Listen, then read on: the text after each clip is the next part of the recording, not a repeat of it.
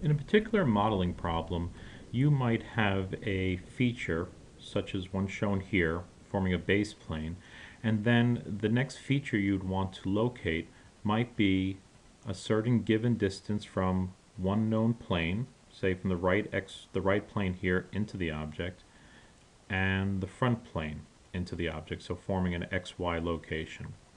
Well, and then once you have this point located, you might have to define a sketch plane at a given angle. Well, we can utilize datum planes to approach this problem. So let me deselect any selected planes, and I'm going to come over here to the model tree and hide some of this extra datum geometry. And what I'm going to do here is I'm going to select the datum plane tool, select on this surface, and again, let's move in, say 72.5 units. Say that was the direction of the location of my point from this surface. Now again, I'll select the datum plane tool and I'll move in from this surface, and let's move in a distance of say 35.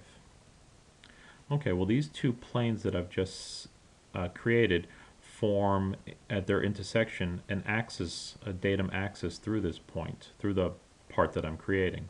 So let me select the datum axis tool, and I'll select datum 1.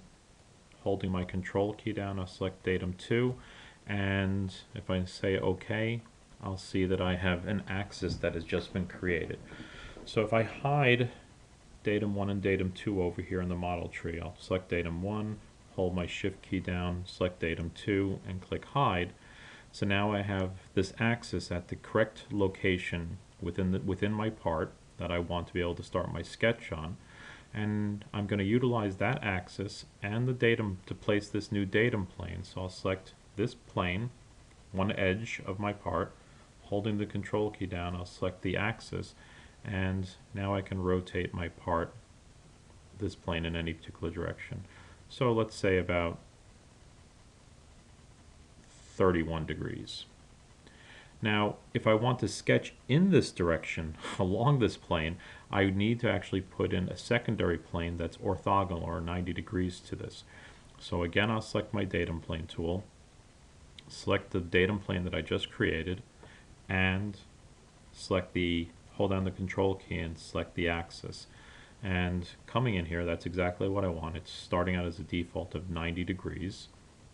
So now what I've done is I've defined a datum plane here, datum plane 4, that is at the correct angle that I want to sketch at and is through the particular point. So let's just create a quick sketch here. So I'm going to say sketch. I'll sketch on datum plane 4, and I want to flip the direction because I want to be looking inside this direction, and I want to take the top plane, the reference plane, and I want to face that towards the bottom. So I'll have this, so this will create the view that I actually want. I'll say sketch. Now it's putting in the top plane as being the reference, but I want a few more references here. I want to utilize the top surface as my reference, and also I want this axis as my reference. I'll say OK, so there's my 3 reference lines. I'll say close. Let me look at the sketch that I want and sort of flip me around here. So let me actually look in the direction that I actually want to look at. I thought I had set that, but sometimes it actually works against you. So what I want to do is I'll just select a rectangle here, and now you see there's the corner of my rectangle is selecting to the point in space that's been specified by that axis. And let's see what else I can do. Well, maybe we'll just put a little angle part on this. I'll trim out the material. I'm going to leave those as weak dimensions just so I can finish up here. I'll extrude the part. Maybe I want to go in this direction. I'll say OK, and I'll turn off my datum geometry so we can take a good look at the part. And that gives me sort of what I was looking for. Show it in my shaded view as well. All right, hope this helps.